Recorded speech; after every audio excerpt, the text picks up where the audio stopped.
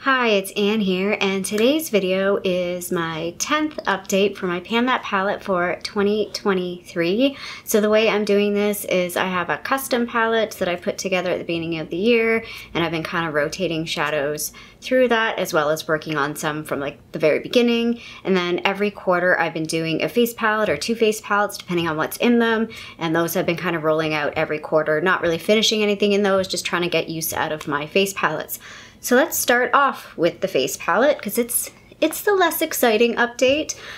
So the face palette I'm working on is the Cover FX palette. It is the Perfector face palette in light medium. I'm going to show it to you, but you're going to be like, yeah, cool, that's what it looked like last month. So this is what it looks like today. Probably the only shade that's going to look like there's anything is the contour slash bronzer shade. This shade, the setting powder, does have like a dip in the middle of it. I definitely have been using it, but it's not really gonna, oh, you can kind of see it there on the angle. I'll put up a side-by-side photo anyway, even though it's not really gonna show much. And I felt like last month when I did the side-by-side, I was like, it looks less used in the like later photo because of the way I guess the light and the shadow kind of worked with that photo. I was like, oh, that was really not helpful at all. But we do it anyway, just for the sake of taking the photos, because sometimes it is super helpful. Because seeing the product day to day, you don't really see a difference. And then when you see like the beginning of the month to the end of the month, you're like, oh, now I really see a difference. And there is a weight difference. So last month, this was 163.47 grams. It's now 162.98 grams. That's a difference of 0.49 grams. So not bad at all. I'm pretty happy with that, which is not bad considering this past month I was pretty sick and I didn't wear makeup for almost 2 weeks, which for me is like a lifetime. It might be the longest I've gone without wearing makeup since I started this channel, potentially. Like, it was a lot. It was a long time. Anyway, let's move on to the eyeshadow palette. So, dun dun dun, fanfare, dun dun dun, dun dun. There's 2 empty shadows. Yay! Last month it was like, if I don't finish those shadows, like what is wrong with me? Yeah, I finished them even without wearing a whole lot of makeup. I finished the pink one like before I got sick. And then the like light, this was a light brown shade. It took a little bit of effort, but I definitely finished it. There's kind of like little teeny bits stuck in the corner there, but I'm calling it. She's done. I'm not gonna replace those. We'll see. We'll see how the next couple weeks go. If I feel like I'm missing sort of like a mid-tone brown that I want to put in there, I'll put it in. But I feel like this one I can get by with. I am trying to focus on the white shade now. I was hoping to finish the white shade. I don't think it's gonna happen. And yeah, nothing else is gonna get finished. So I'm just playing with everything else. I don't know if I talked about these in my last video. I can't remember if I said, I knew I was gonna put in a couple new shadows. So I've always kind of thrown in 1 or 2 shadows, generally not tracking them, but this time I am tracking the one. Well, I did weigh both, but I'm gonna keep this one in the rotation as well. But the one that I'm not keeping in the rotation is called Toadstool from Cliona. Let's give it a swatch because it's real pretty. It's got like a bit of a green shift with the brown base. It's beautiful. And like, it's one of those shades, even though like I kind of shy away from greens, but I wore this a few times this past month and you can pair it really nicely with like a burgundy shade and it looks really, really pretty, which is what I was doing, or like a deeper, like a ruddy brown type shade looked beautiful. Let's just talk about the other shade too while we're here. So the other shade is called Illusion and it's from the brand Pure Nata. So both those are Canadian brands. Pure Nata is like a clean beauty brand. I bought 2 shades that were like almost identical. Illusion is the more, I can't remember. I think Illusion is the less pinky and more champagne-y. So there's Illusion.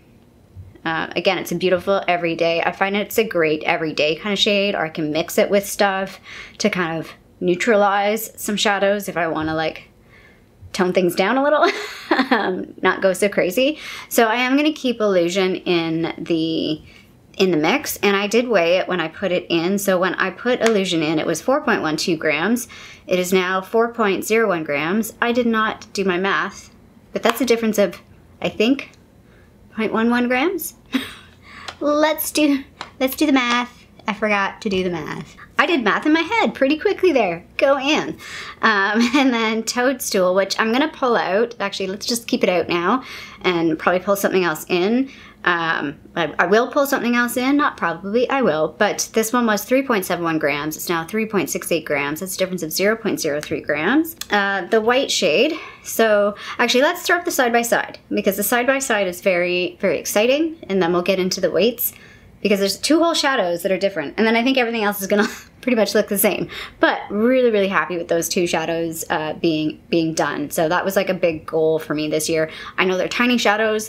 I don't finish shadows very easily. I don't hit pan on shadows very easily, so it's a big win for me to finish up 2 shadows. So the white one was 122 grams last month. It's now, or sorry, 121 grams last month. It's 100. Wow, I can read. Let's start that again.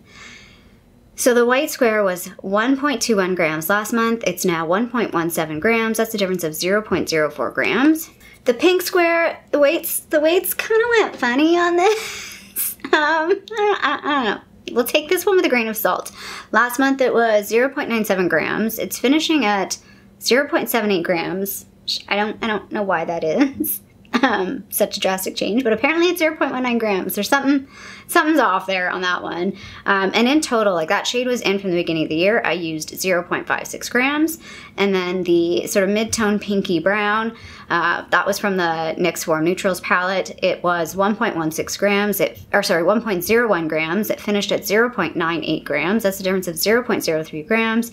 And in total, I used 0.49 grams. This deeper brown, also from the NYX Warm Neutrals palette, was 1.16 grams. It's now 1.13 grams. That's a difference of 0.03 grams. This beige color, this is from the Too Faced Chocolate Bar palette. It's the white chocolate shade. And last month this was, sorry, just trying to read my lines here. It was 4.74 grams. It's now 4.68 grams. That's a difference of 0.06 grams. This gray shade was from a Maybelline quad, and last month it was 3.53 grams, and it's now 3.49 grams. That's a difference of 0.04 grams. And then this one was from a Rimmel palette. It's just a dark brown. I don't know which one it was from specifically. It was either the Spice Edition or the Crimson Edition. And last month it was 2.1 grams. It's now 2.01 grams. That's a difference of 0.09 grams. These two have actually seen good movement. I've really been into wearing, although I'm not doing it today, but wearing deeper eyeshadows. It's just, I'm feeling it. I'm feeling it. One thing is, so I don't know about you guys, but sometimes when I'm feeling moody, I go for deeper things. Although my nails are not showing it today because I had to switch it up because they were starting to get stained. But I've been wearing like black, and I have like a deep red, and like just been wearing like deeper nail polishes, some deeper eyeshadows, maybe going a little emo with my mood and my makeup. So these are getting a little bit more action, and I'm trying to use them a bit more. And I find like this gray is not as deep as I think it is. Looking at it in the pan, it actually does sort of blend out into like a nice sort of sheer gray tone color, and it's great for like, again, neutralizing something that might be, I want to cool a look down. I don't want the look to be so warm, so mixing in like a shade like this really works well to do that. And it works like you can mix it, like I'll take, like even if I just took these two together, like they mix together fairly nicely because they're both fairly lighter or like thinner shadows, if that makes sense.